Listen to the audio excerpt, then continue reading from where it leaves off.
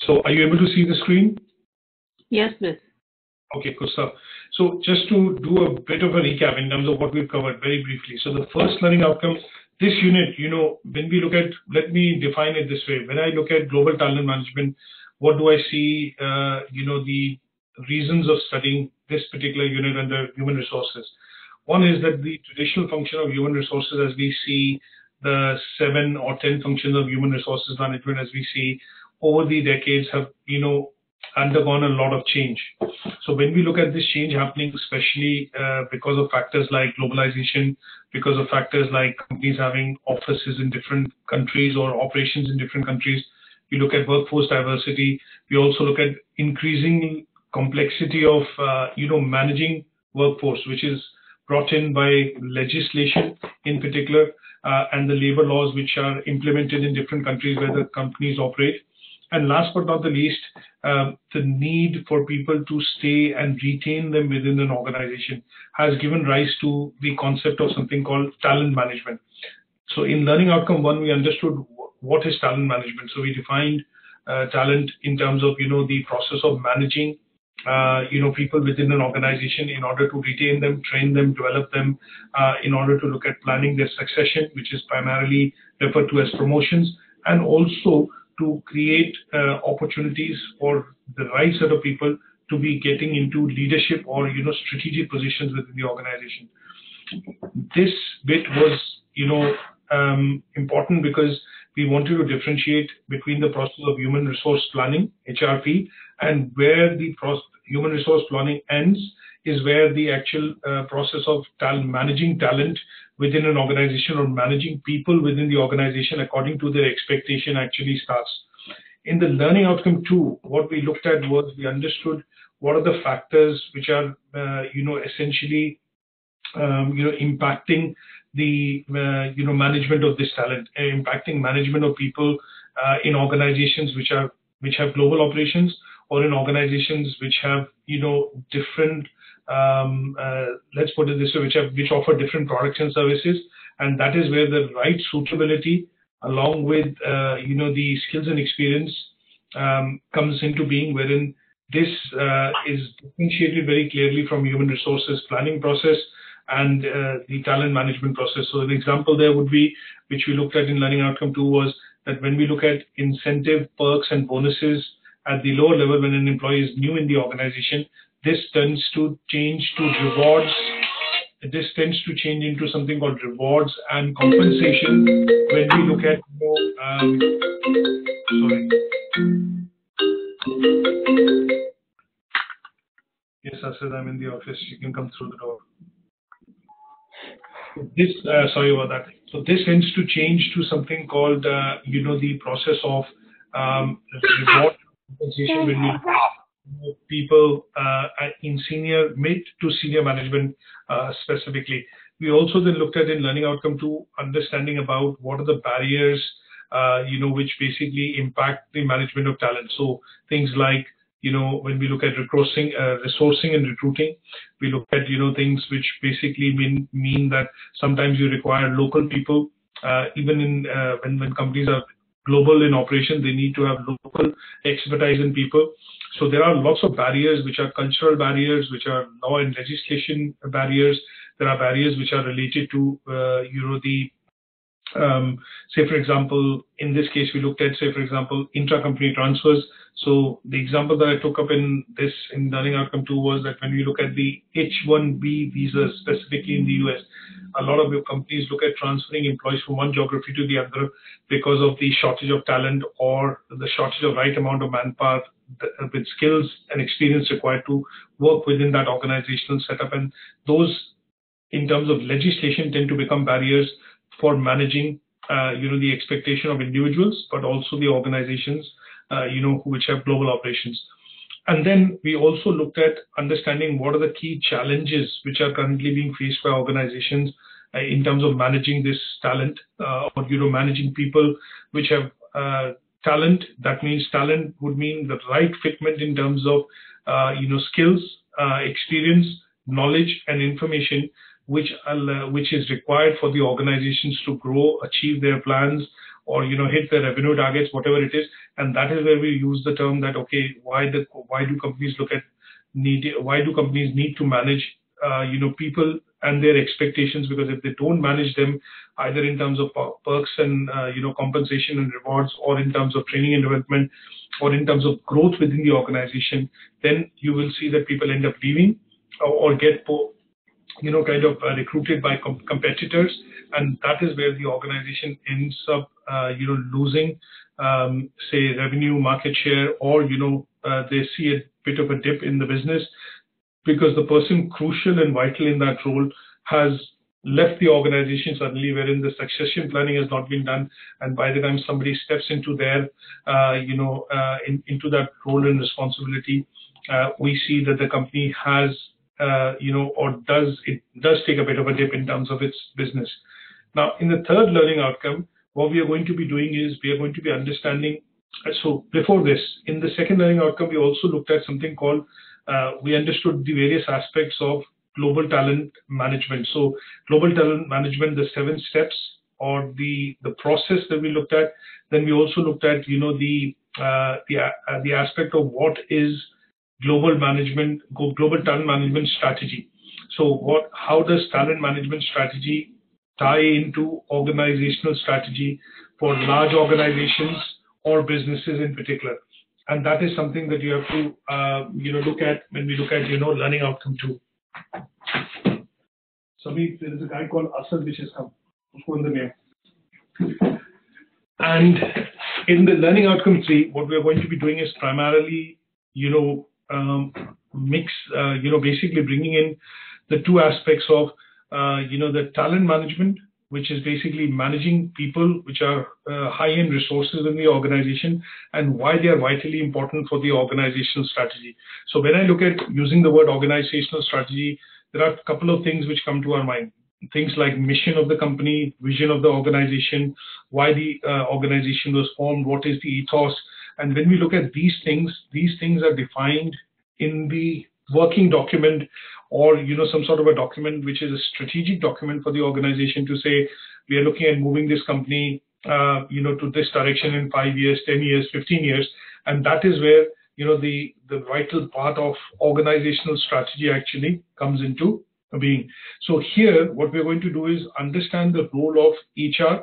Within HR, somebody who manages people with high stakes within the organization, which have good experience, knowledge, everything everything in the organization, and that how it is important for the organization to marry it with regards to ensuring that the strategy that they have is actually going to those are the people will actually carry out the actions, or carry out the actions to basically achieve that goal objective which has been set by the organization. So that is what we are going to look at in learning outcome 3. Is that okay? Erica, is that okay? Okay, yes, good stuff. Any questions on this so far? No. Okay, so let's look at when we say, how do we understand the relationship between global talent management and organizational strategy?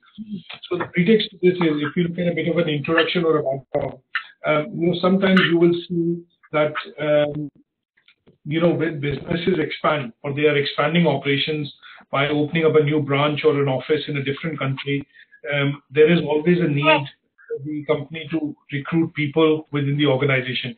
Sometimes they will see that there will be 1 or 2 people which will go in from the head office or from a respective branch office to a new set of operations, and they will kickstart the point, of basically recruiting people from the local geography or the local area. So here, when we look at the process of recruitment and selection, it begins with a company or a business deciding to, open operations maybe in another location. And that location could be a country, a state, or a different geography altogether. Now, when we look at the need for company to expand, there are a couple of things which they look at why they are expanding. They could be expanding because they want to increase business, they want to attract new customers. It could be because the company which creates the products and services also gets a bit of raw material from that particular geography, and they want to, attract that particular market. So there could be a number of reasons why a company decides to expand. And when the company decides to expand, at some stage, there is a plan which is created by HR, because there will be a financial plan, there'll be a operational plan, there'll be, a plan related to engineering, which will look after products or services, or the, things which are going to be manufactured or things like that. But at some stage, there will be one plan, which will be a plan to look at how many people will be required, what are the resources, what kind of people, job descriptions will be required to run that side of operations in that location.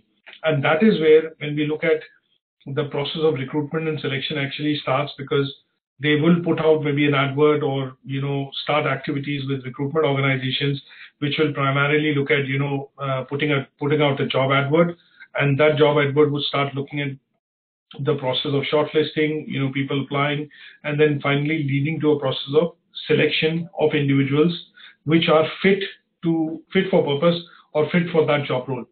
Now, last but not the least, when we look at sometimes when the company is expanding operations into a different geography, you will see that in those countries or in those locations, what tends to happen is that the HR is conscious of the fact that they need to be able to recruit people which will be able to work within the existing company setup, whether it's the organization, the structure, or the culture. Okay, or the culture. So in that aspect, what we look at, 150. In that aspect that we look at is primarily the aspect of, they want to bring in people which have, the qualities, or are able to, come into an organization and understand the culture, the existing setup, and are able to kind of assimilate some of the good, expectations. I won't say good expectations, but assimilate some of the good practices which the company wants, which are, things like sometimes they need individuals which are proactive, which are able to work within a team. They have good experience in terms of their skills for which they are being hired. And last but not the least, they are able to, come in and not disturb the apple cart, but are able to pick up the strategic thinking of the organization and are able to contribute and take it forward. So when we look at these particular things, that, this particular aspect of recruitment and selection, when the company is looking at expanding into a new location or a geography, because of the globalization aspect of the organization or the large set of operations of the, organization, this is where the relocation, re-movement, or rebalancing of the existing talent within the organization happens. And to a certain extent, if they can't source that talent, when I say when they can't source the right type of required people to take up that role, the organization from an HR perspective has to start look at doing recruitment and selection in that location to bring in people from that local geography. Is this bit clear, Yinka? Are you clear on this, what I've explained? Yes, I am. I'm so sorry. I had to mute myself because of my son, so I won't disrupt the class. Right. Yes, I'm clear.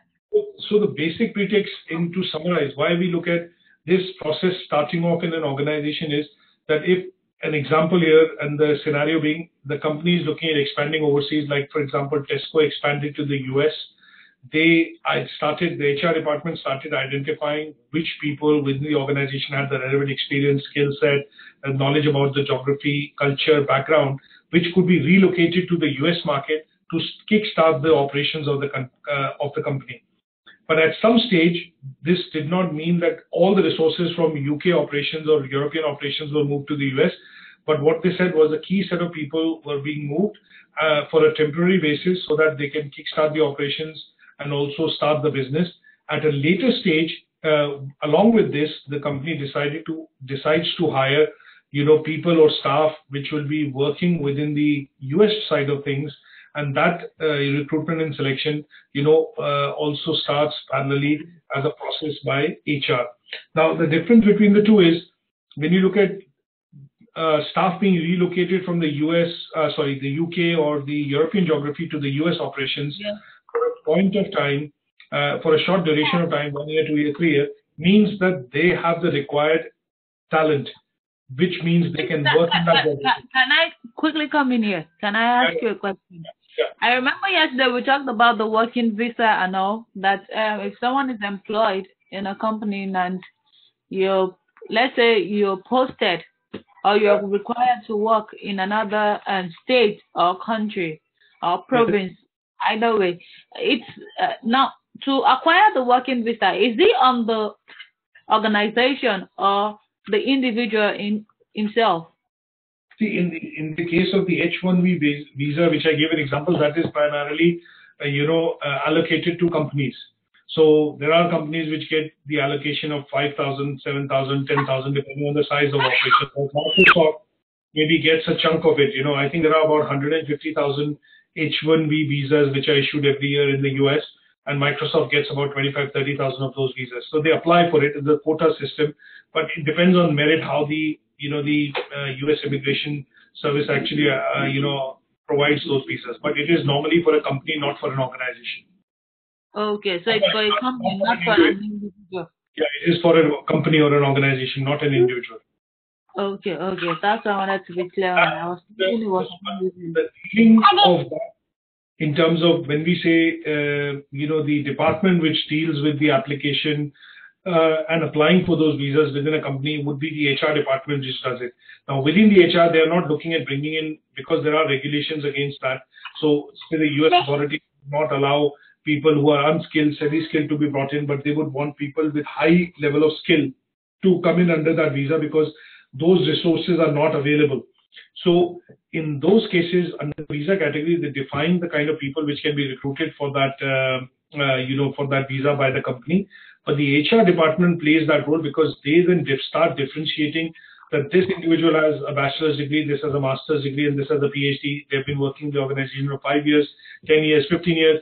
These are the skill set, and on the basis of that, the applications are made, and that is where they have to identify right people with the right skills and experience. Now, are there procedures for acquiring the visa? You're saying they have to look at the educational qualification. If you're qualified, that's when they give you the visa, or what? Well, it is basically, I don't know in terms of the details, but if we look at, the US Immigration Service basically allows this visa to be, there are a number of visas which are issued every year. But this category is something which is called the specialized occupation category. That means only people with certain specific experience, background, educational background, and skill set can come into the country for working. And this is only possible if the company is, issuing this visa to a worker rather than employee or a worker or an individual applying for it directly with the US Immigration and Naturalization Service. So it is on behalf of the company. The company has the right to be able to offer this visa. The HR then starts looking at which kind of persons would qualify for this, and they go through, maybe each company would have its own process of, shortlisting, things like that. But these visas are generally issued in the field of things like, biotechnology, computing, chemistry. You look at maybe, the areas which are related to medicine, when you look at doctors and nurses and other things, and also specialist, categories like when you look at accounting, but not accounting in general, you might look at taxation, you might look at, for example, bid writing, when you look at, very specialized categories for which there is shortage of talent within the country. And that is where the companies are able to, apply for this visa and then do the intercompany transfer of employees from one location to the other. And they then tend to be only employed by that company for that contract or for that period of time, and the individual cannot switch over to another category. But all this process comes under the process of HR, and to a certain extent is an example of how HR departments then look at managing, the people which have the brightest qualities, experience, skill set within the organization, or not, basically not having them leave the organization, but to make them loyal, motivated. They transfer them from one geography to the other to say, okay, you can go and, obviously sharpen your skills or use your expertise in this location. The company needs you, and that is where they would, transfer them over. Now, as I mentioned yesterday, there are various reasons why companies would do that. One is they can give out incentives. So I've been working in the company for 20 years. I've been quite loyal, achieving targets, doing everything possible, but there is no growth for me possible. So what they tend to do is they will incentivize me and put me into a different location and send me out for 2 years, 3 years and as an expat to a different location as an incentive to say that, okay, because you're in that geography, you're getting paid higher because of the exchange rate or whatever. And it tends to retain people within the organization. Also gives them, the second reason could be the experience which they need that person to have, so that at some stage when he or she becomes the head of the organization and manages global operation, they have worked within different locations of the company to understand culture, nuances, legislation, have worked with different people and setups. And that also adds to the advantage, because this is HR playing, not playing, let me say, this is HR, differentiating employees, high performing employees from employees within the organization which, are coming in and doing the job, but there are employees which are overachieving year on year and employees which need or deserve more.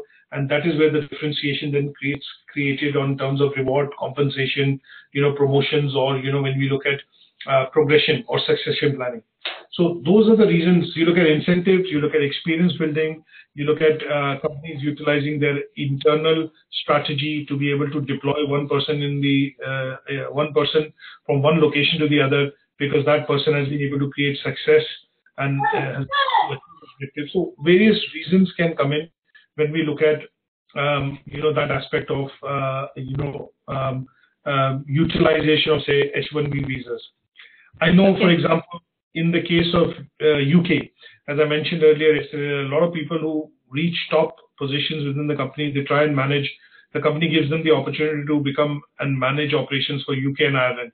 But at some stage, if they realize that this person is going to be expected to take up a further leadership position within the company, then the company would look at also moving that person into a different location to get experience, working experience within that culture, environment, geography, and that would then allow the person to migrate or, basically step up to a higher responsibility in terms of, the operations of the company. And sometimes you will see a person then would manage Western Europe. So they will manage Belgium, Netherlands, France, and then also manage UK and Ireland. And then similarly, a higher position would mean that they go into managing the whole of European region, or before stepping into maybe or getting shortlisted for a CEO or a high level position within the organization. Now, having understood all that, so let's get into learning outcome 3. The pretext is you should clearly understand what is the difference between talent management and when do we say human resource management. So human resource management, initial level, initial years of the planning. But when we look at talent management, strategic positioning, long-term planning, and people who are high-performing people or employees within the organization would then be under the category or the scanner of talent management or people management. Because it's like, if you have two simple example that I would give is, if you look at, say kids in high school, you have somebody who's actually coming in the first top 3, and then you have somebody who's in the, in the mid of the class, and then you have some children at the bottom of the class. Now, how the differentiation happens is the teachers actually push and challenge the ones which are in the mid or the middle of the class in terms of middle of achievement. They are pushed forward to go and become high achievers. The ones which are high achievers are pushed further to achieve more, and they are given, say for example, more preference in terms of, let's say sharpening some of the skills which are required for them to, maybe move or progress further. Similarly, in offices, when you look at our businesses, when you look at, you have different type of sales managers or employees.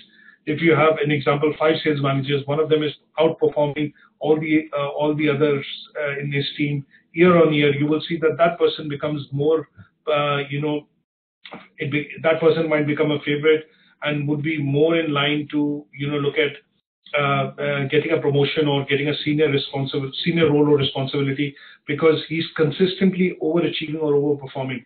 So similarly, when we look at the process of talent management, you will see that the people who are overperforming or are performing above expectations would get in that particular category, wherein they will be kind of separated from people who are achieving 100% and still contributing to the organization, but they will be looking after the performance appraisal side of things. But when you look at people who are high achievers, they will fall into the talent management side of things, because you do not want them to leave the organization or at some stage, be kind of, poached by your competitors, because having to lose them would mean that you will lose business, or, some sort of operations, have an effect on operations directly. Now, let's understand what are the impacts of globalization, and why is it related to talent management. Now, some of the factors that are covered in the slide basically are explained. So one of the clear reasons why we look at today talent management becoming important is that globalization of human capital is happening. That means a company having a base in one location is now expanding to a lot of other locations, and they need to send out workers which are trained and have experience within a particular country.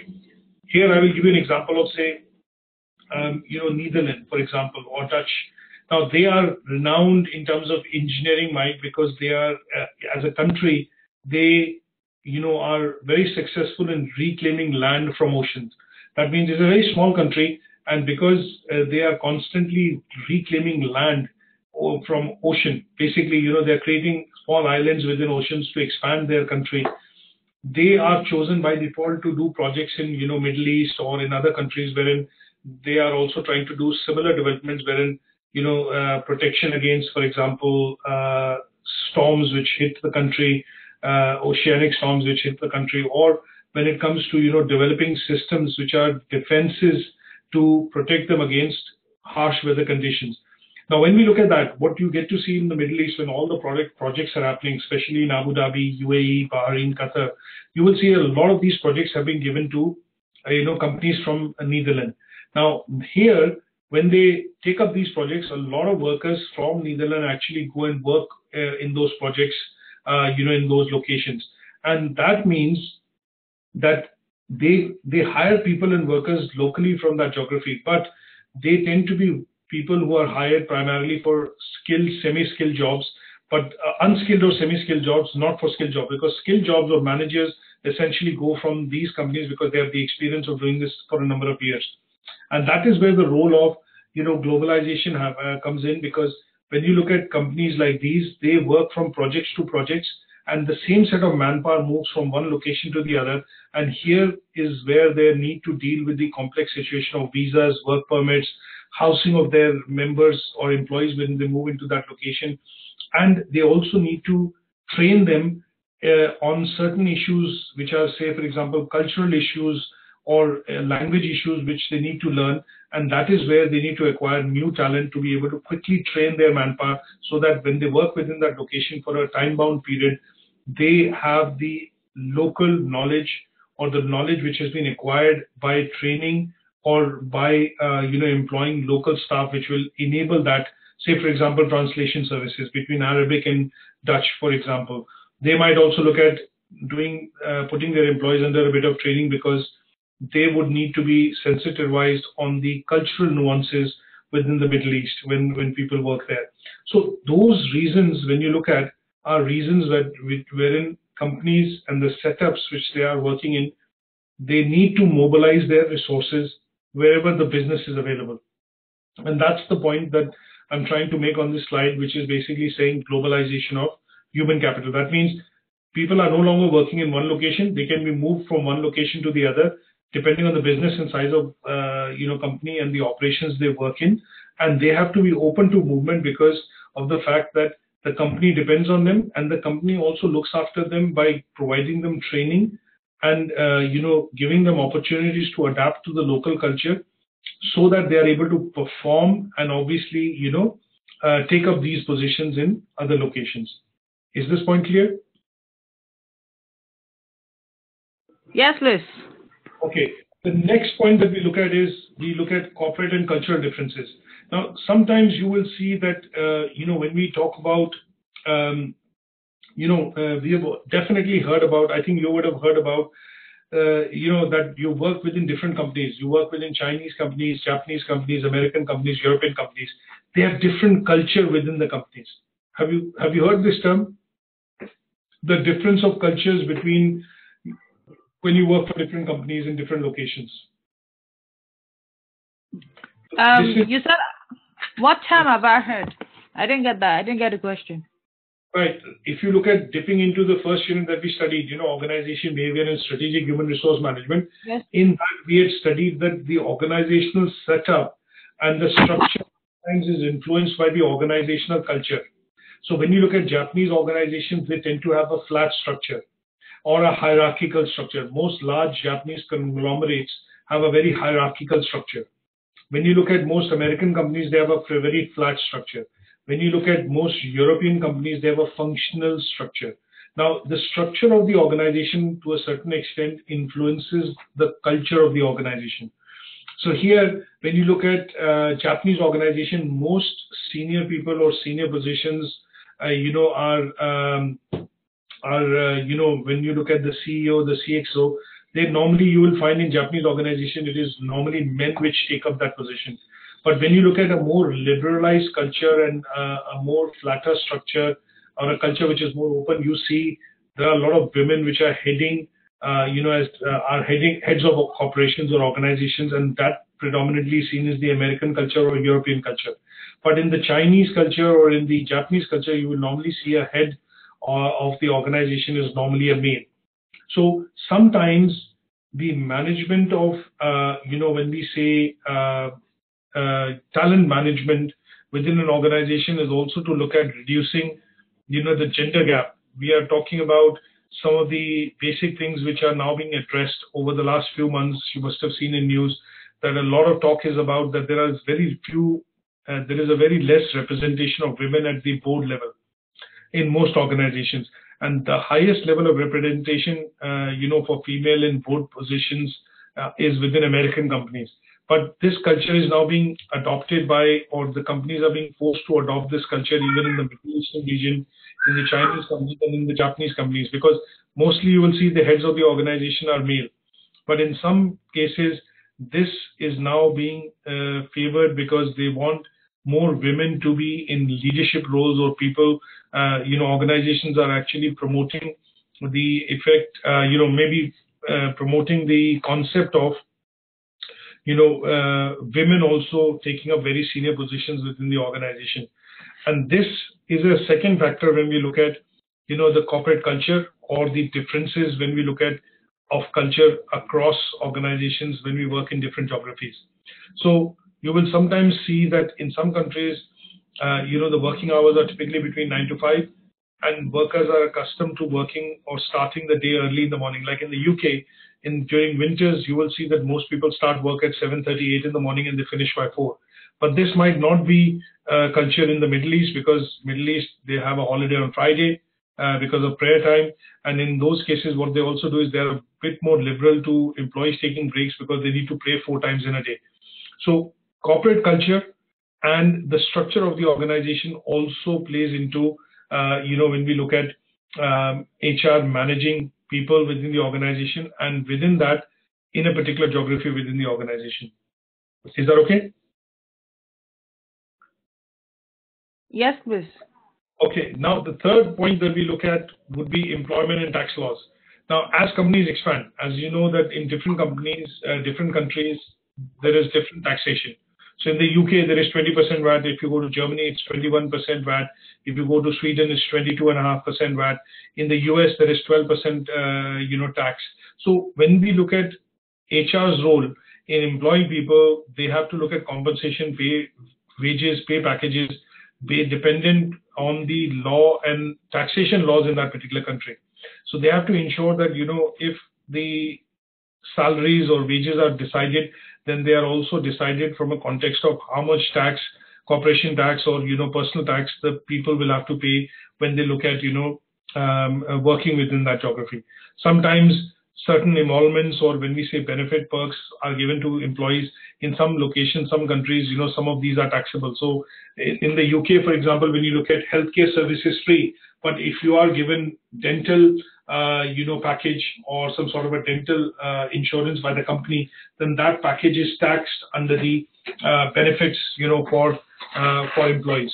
So legislation here plays a key part, because when we look at, this as a concept of managing job descriptions, within job descriptions, looking at pay, packages and perks, the HR side of things has to look into some of these factors, because this is different for different geographies.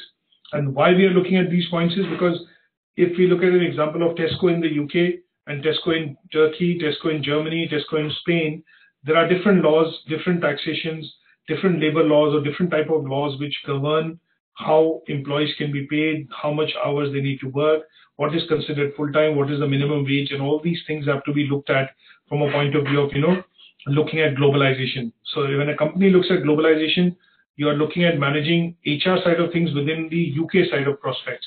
So an HR department in Tesco in the UK would primarily be well versed with all the law and legislation which is applicable in the UK. But this, when the company looks at expanding to another location or opens operation in another location, the specialist branch of HR, in a way, like talent management side of things, get into gear, is because they are the ones which need to look at how the pay and other things have to be looked at in correlation with the UK side of things, because the head office is based here.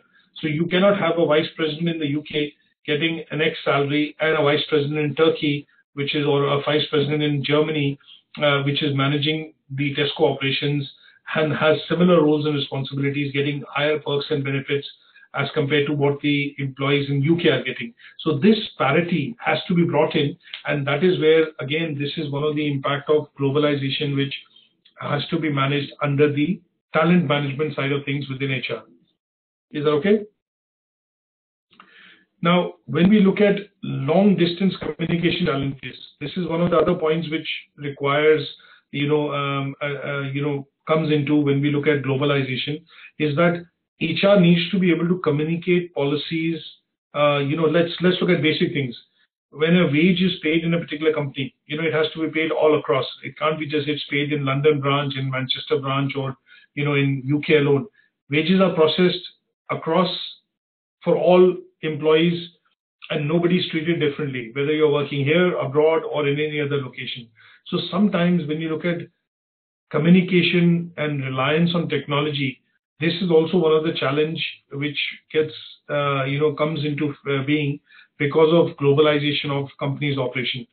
So if you look at a big company like Microsoft or Apple, or, when you look at Tesco, for example, or Asda or Walmart, when you look at Walmart has operations in so many countries. But when they pay wages, say on 31st, they pay wages and process wages all geographies, irrespective whether they are in the US, Mexico, in India or in UK, they will pay wages on 31st for all employees globally. And that is a reliance, again, on key things like communication has to be streamlined. They have a dependence on technology, because all this has to be, communicated to all employees in one go. And this is an effect, again, of globalization. So in the first part that we want to understand is what is the impact of globalization on talent management.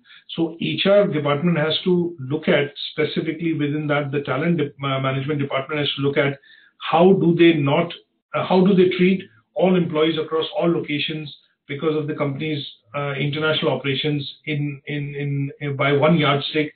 And these are the things which kind of they have to grapple with, things like globalization of human capital, different culture in different countries, employment law and tax legislation in different countries, and how they tackle in general the communication aspect of it when we look at, the impact of globalization on an organization. Is that okay? Yes. Okay, let's go to now understanding what is the role of globalization and how it impacts the achievement of goals and objectives, and why is it and how is it related to talent management. Now, what we've done in the first few slides is I've summarized here in 3 points. There are reasons or factors which are driving globalization, and those globalization factors which affect human resources or talent management are shortage of talent in a particular location. So when we look at the example of H-1B visas, why the company looks at bringing employees from overseas or from a different location to the US is that particular talent, or in terms of skill set, is not available in employees even if they recruit staff locally. The second is sometimes organizations look at availability of low-cost labor from emerging countries. So when we look at the example of Primark, when you look at some of the examples of, companies which are manufacturing clothing in countries wherein the exchange rate is providing them an advantage, like when I look at £1 exchange rate to a Sri Lankan rupee, 212, £1 to a Bangladesh, taka, 109 pounds. So in this case, the companies are, exploiting the availability of low-cost labor, which is available in emerging countries or economies wherein the development is still happening, and they have, because of the difference in exchange rates, it allows them to source cheap labor, and that is where they have to then also look at, they get cheap labor, yes, no doubt, or people at lower wages, no doubt, but they also have to learn the local culture. They have to abide by the law and legislation, look at minimum wage pay laws and things like that, and also pay relevant taxes in that country to be able to open operations there. And last but not the least, when we talked about things like long-term distance communication or challenges, because when a company expands to different locations, they also have a challenge to be able to send across communication all in one go to all people, all employees within the organization, irrespective of whichever location they work for.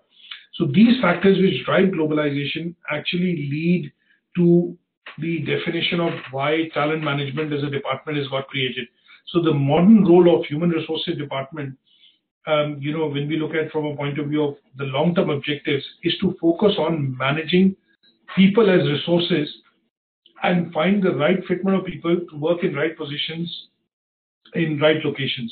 So here they are focusing on issues which are related to more of cultural issues, more related to shortage of talent issues, more related to issues wherein they are able to find cheaper sources of raw material and labor, which then allows them to create more profits.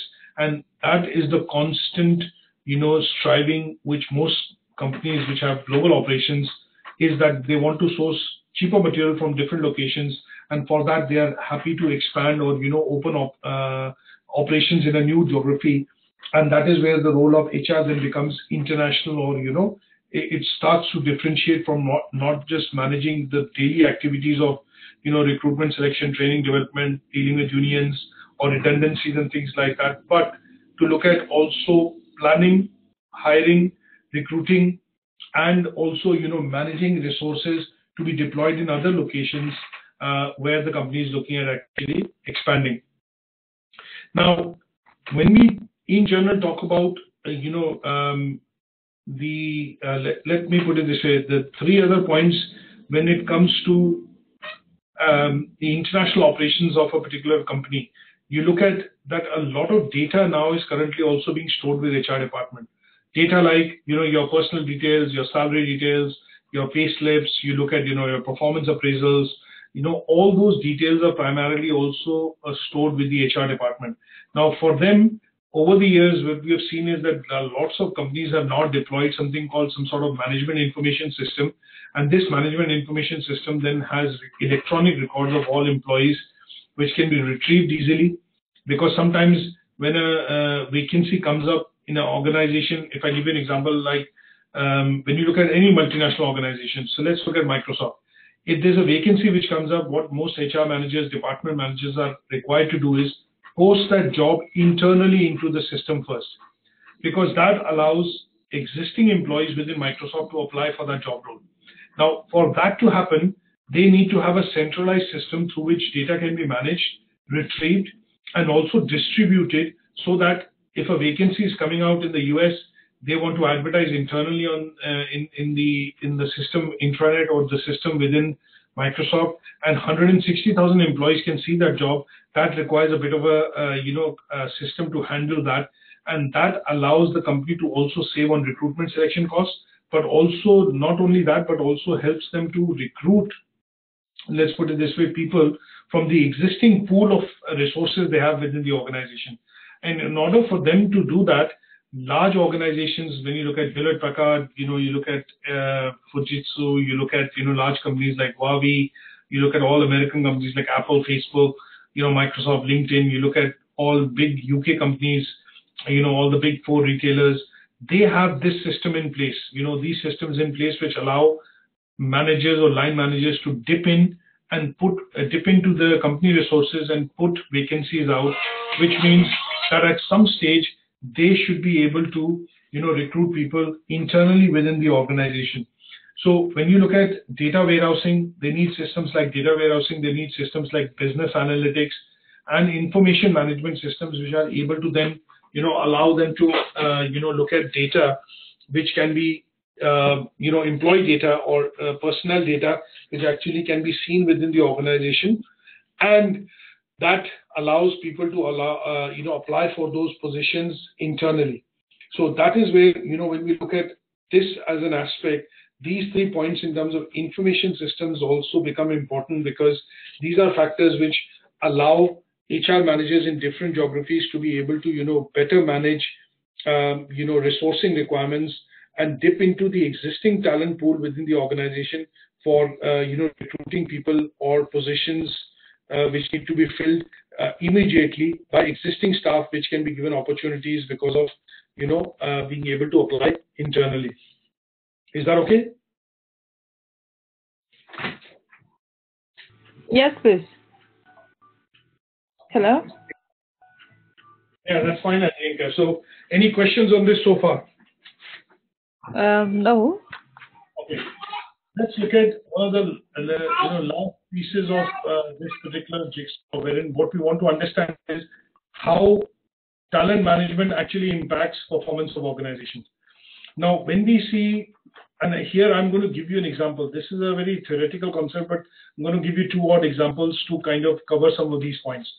Now, when you see most companies, what they do is, in most companies, you will see that when they have to pick between managers and leaders, they look at managers primarily, which are, they give preference to people who are managers because they are the ones who are able to get tasks done, jobs done.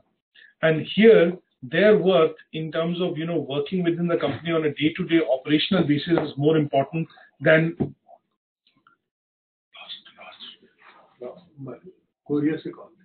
So this is important is because this is important for them, because they need to be able to work on these roles on a day-to-day basis.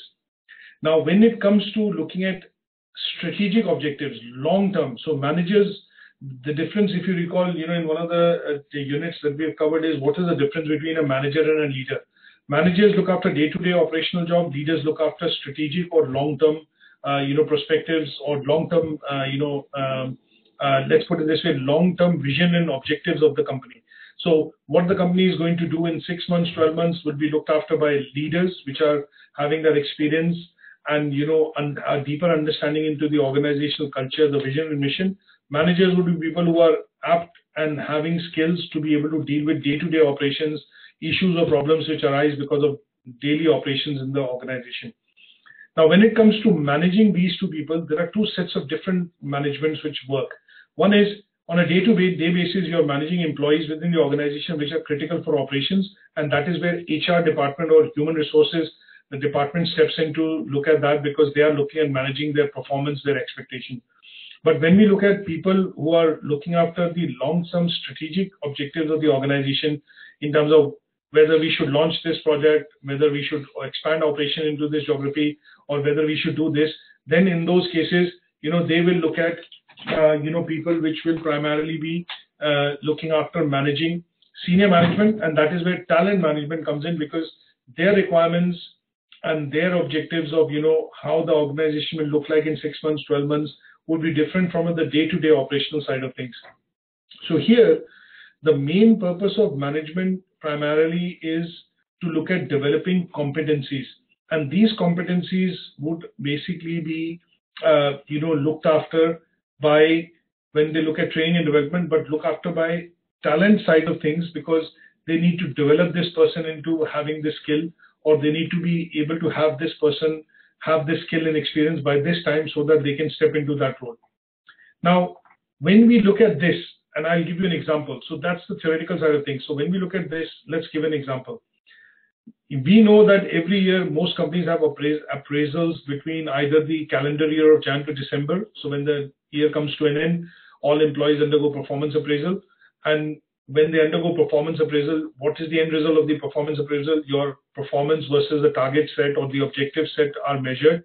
And if you have achieved those targets, you are in line for some sort of bonus, pay rise, and things like that. Now, this is for employees which are in the lower management, mid management, and people who basically make a day-to-day difference in terms of solving problems, solving issues, and accomplishing smaller objectives which are defined in their job description. If I look at people who undergo a performance appraisal, but they are in mid-management or senior management positions, there the goals would be that you're not achieving a target of 1 million or 2 million, but they are looking at, apart from achieving the targets with your managers or with your staff, you're required to achieve a market share of 2% or growth of market share of 0.2%. And on that achievement, they get some additional reward, which could be in the form of bonus, it could be in the form of incentives, it could be in the form of, stock options or senior, promotions, which allow them to get larger responsibility.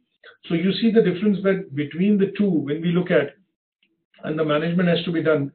This particular side of things would require at some stage, they would say, okay, you achieved this much, but this year we'll put you under a training program, and you're being under this training program, you should then be able to, look at getting this skill, and that will allow you to perform your job better.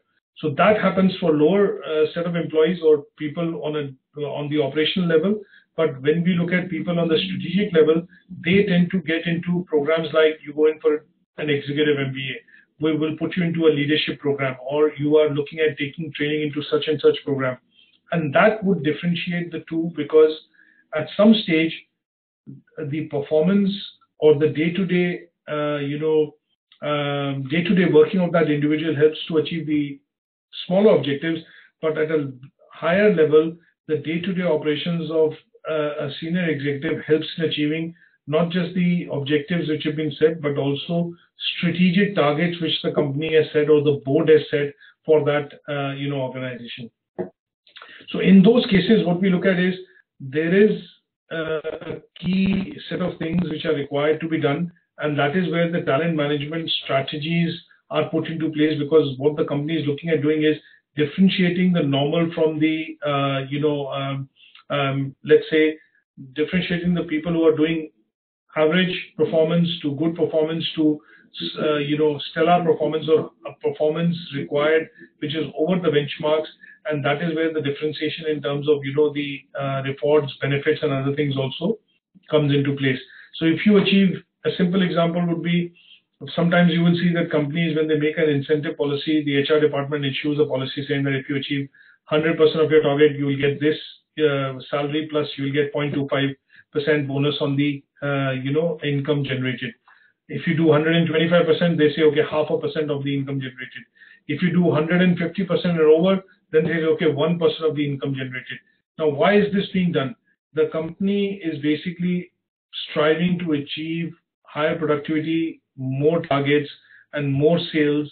But what they're trying to do is, if you achieve more, you get more. If you achieve more, you not just get more in terms of financial rewards, but in some cases, if you've been consistently achieving more than what has been defined in your job description, then you're also in line for receiving, other rewards and compensation, which could come in the form of promotion, a change of role and responsibility. It could come in terms of deployment to a different geography or a set of operations, which would be seen as a incentive or as a mega promotion that you've received.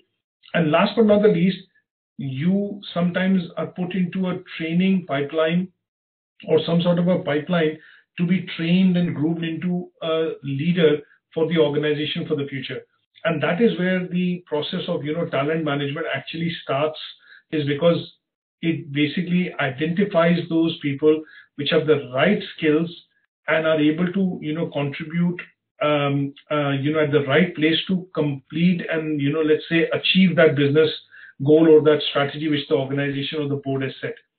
And that concept then looks at having an impact on the organizational performance, because that individual or those set of individuals are actually achieving more, contributing more, which is helping the organization grow proportionately more. And that is where they tend to look at differentiating between normal performance management and performance management in addition to managing the talent expectation of that individual. Is that okay? Now, this particular figure actually shows very clearly that when you look at how do we associate talent with organizational, performance, you will normally see that people who engage more are motivated more and, are more loyal to the organization, perform more because they are more keen on achieving more, in terms of incentives or more bonuses than individuals who are keen on, just performing their role and also just coming in and doing the job but not exceeding expectations. So to a certain extent, there's a direct relationship between talent management and organizational performance. And if I have to write a few words here, what I would write is motivation, and I would also write loyalty, which you will see in employees who are more loyal to the organization would actually be seen to be performing more, and they are the ones which will actually help in improving the overall organizational performance. And that is why we say that at some stage you have to differentiate between people who perform on an average to people who perform above average and people who are performing at a different level, and that is where the differentiation has to happen from HR's perspective in terms of compensation, rewards, promotions, performance appraisal, and the perks they get. Okay. Is that okay? Yes. So with this, what we are looking at doing is we more or less have covered, the 3 learning outcomes, in this particular unit. And the key aspect, just to summarize, is to understand how talent management is slightly different from the process of human resources planning and the usual functions of HR. And why is talent management becoming important in today's context is because of globalization.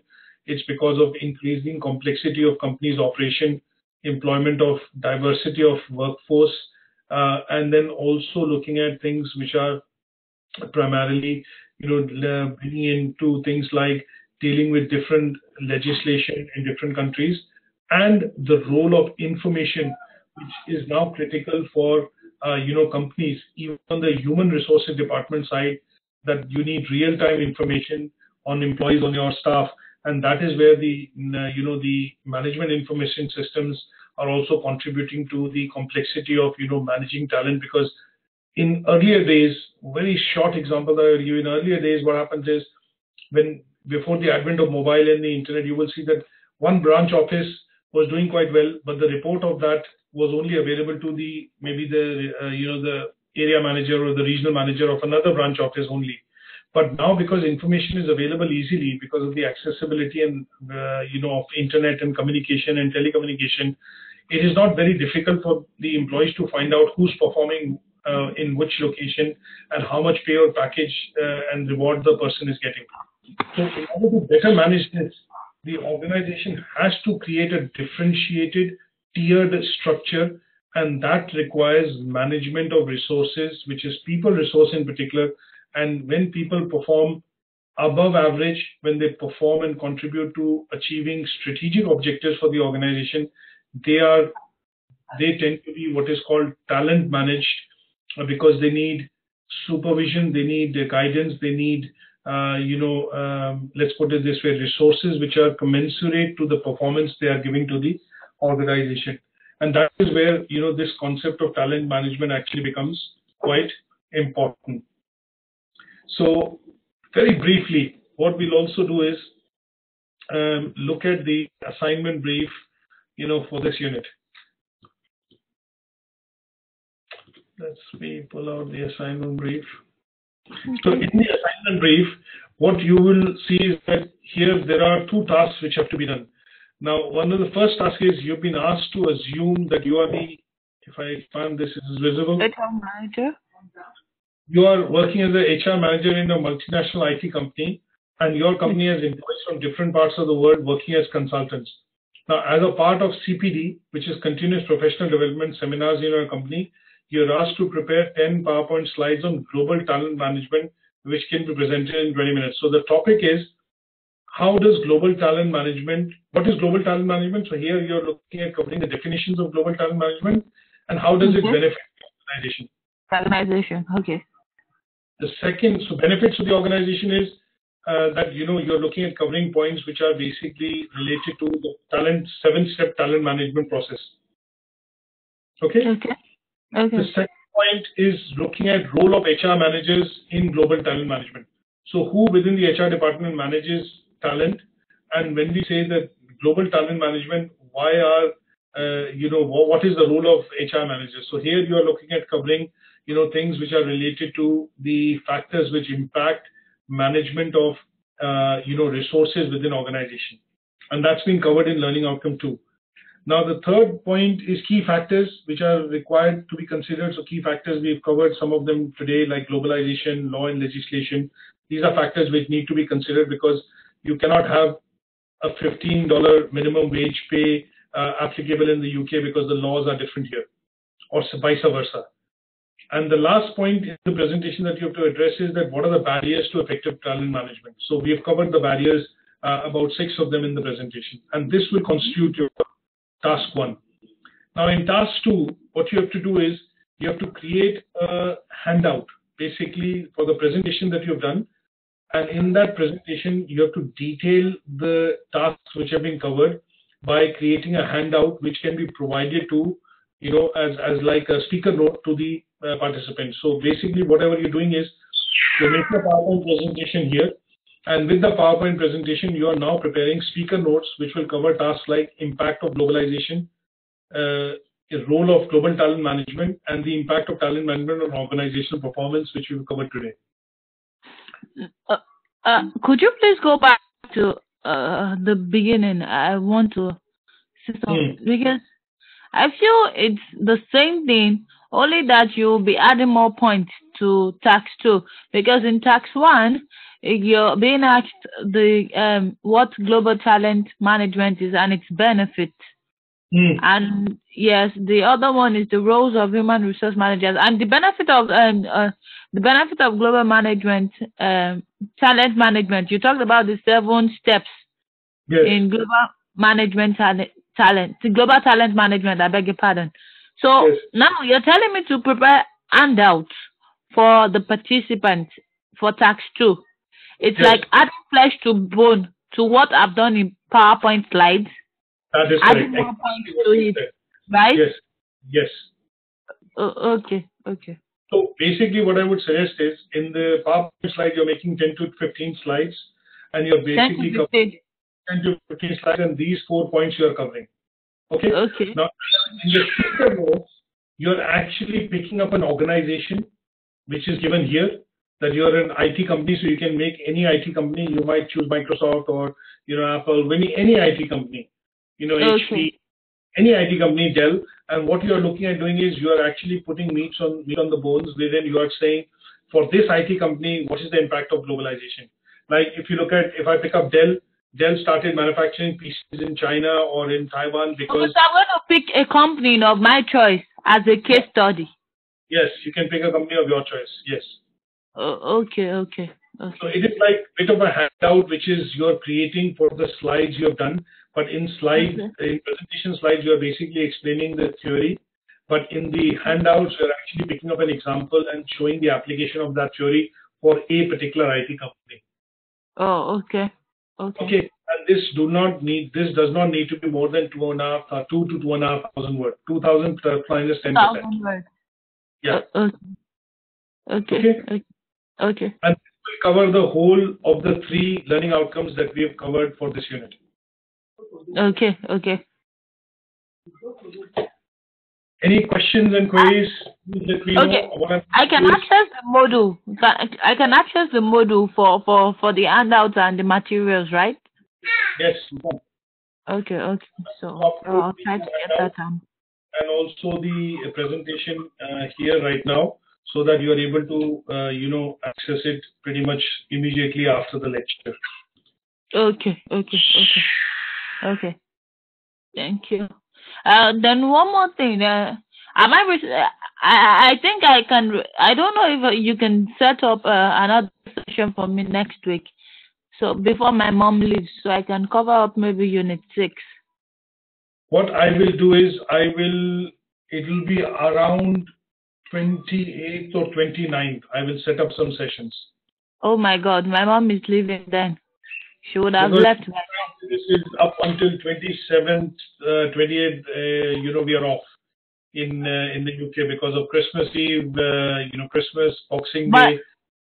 Okay, can I just ask for a favor? Is it possible for me to receive lectures tomorrow? Because my mom would have left by then, and it will be difficult for me to receive lectures with 2 kids. Because my son is resuming school March next year. So that's the challenge I have. I was thinking I will cover all the units before she leaves, and I'll be battling with assignments with the kids. I can be able to do that and read in the middle of the night. That will be easy for me. But now that you're saying the school is closing, I don't know if you can fix lectures for me tomorrow or next, so I can cover Unit 6, and I know that I have Unit 7 left. Then I'll just. I don't know if you understand what I'm saying.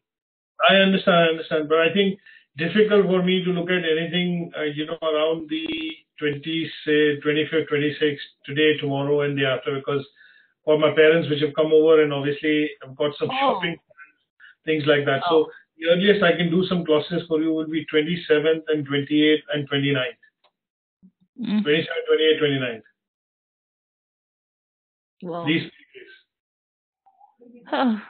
Okay. My mom would have left then, but I'll see what I can do. What I will try and do is I will try and see for Unit 6 if I can do some recordings and then obviously send them over. Because what I want to do in the Unit 6, we are doing it now. And just give me 1 second.